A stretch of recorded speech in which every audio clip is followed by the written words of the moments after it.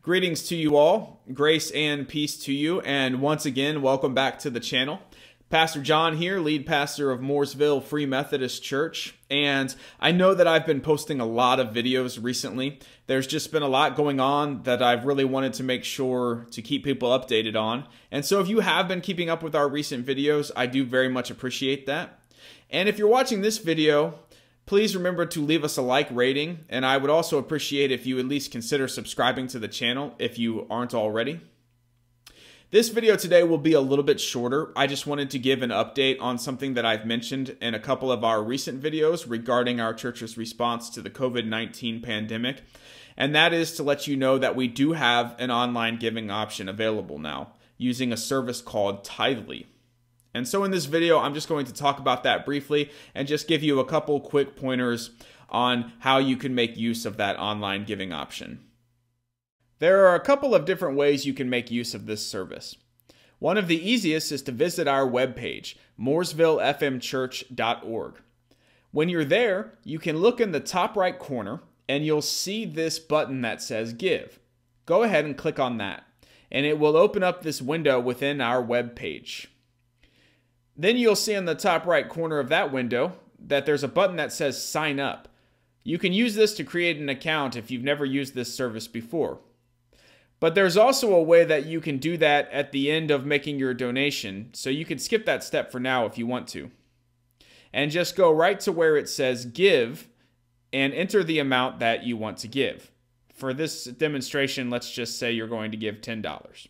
Then you can designate a fund. We have our general fund available, our capital improvement fund, missions, and if you want to designate a fund that's not listed here, I recommend that you go ahead and click Other, and then there's an option towards the end of this form to enter a memo, and so you can designate the fund in that memo line.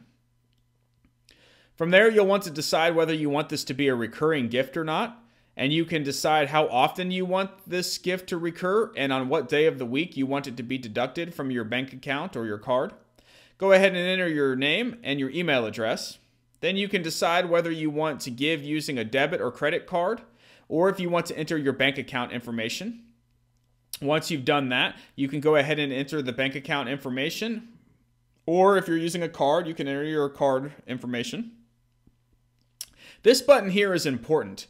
There is a fee associated with using this service that is charged to the church, and it is a percentage of the gifts that are given. And if you would rather cover those fees so that the church does not have to pay them, you can go ahead and click that button there, and it will automatically add the fee to your gift. You notice that when I click it, the donation goes from $10 to $10.61. And so you do have that option if you want to use it.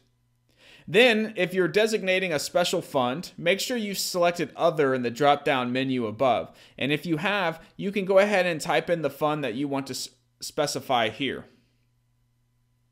And then finally, if you haven't created an account yet, you can go ahead and click Remember Me and enter a password, or rather create a password and a PIN.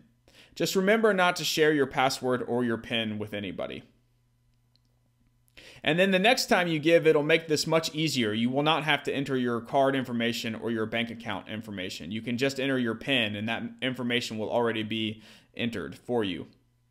And then finally, you go ahead and click Give. And once you've done that, our church will receive your gift, and you will get a receipt in your email.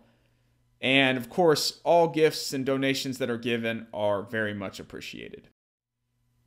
Giving through the webpage is a great option. Another option that's great, super easy and convenient, is if you have a smartphone, as I'm sure that many of you do, there is a free Tithely app available for both Android and iPhone operating systems.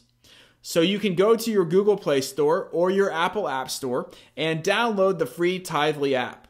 Once you've downloaded the app, it's super easy to open it, to go in and create a Tithely account, to enter your debit or credit card information or your bank account information, whichever you prefer, to find our church, and to start giving.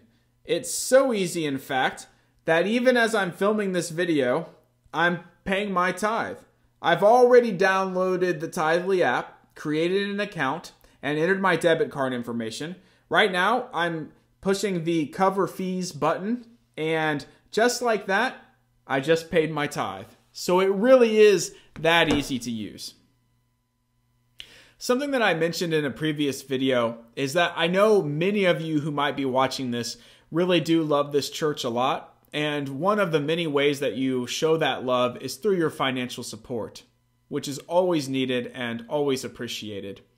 It's important during this pandemic that we all remember our financial commitment to the church. This is a time where we want everybody to stay safe and stay healthy, and we want all of our friends and loved ones to survive this pandemic.